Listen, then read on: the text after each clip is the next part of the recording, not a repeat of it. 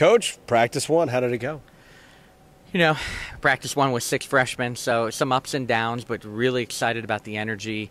They talked more than I thought I was prepared to, get on them about talking, and their energy was good for all 2 hours and plus hours that we went. A lot of freshmen out there, though, that wide-eyed still, but we made plays first day against the guys and really competed overall.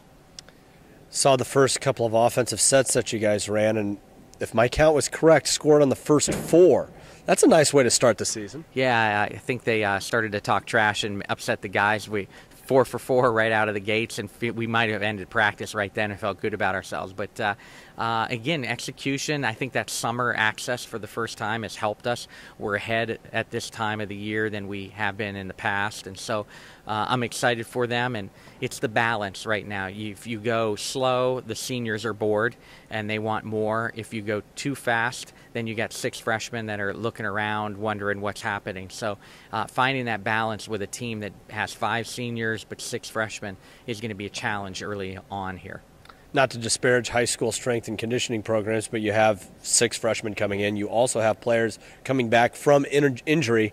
How is the team as far as a fitness and conditioning standpoint for practice one? Well, I think we got one of the best strength coaches in all the land, so I feel really confident that we're ready.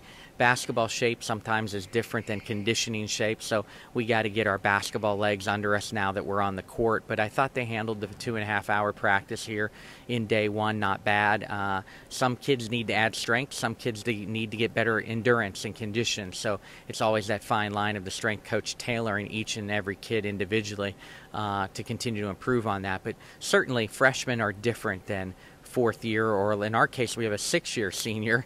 So, strength and conditioning is always going to be a little slow right on with freshmen, but they're working hard and getting better and better.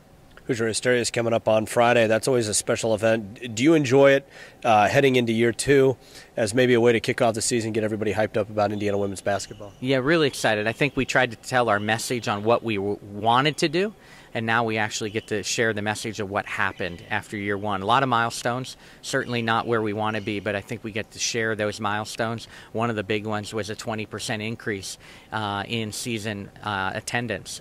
So certainly we want to continue to grow attendance and visibility of our program, and we're young in a lot of positions, but it's exciting year 2 upcoming.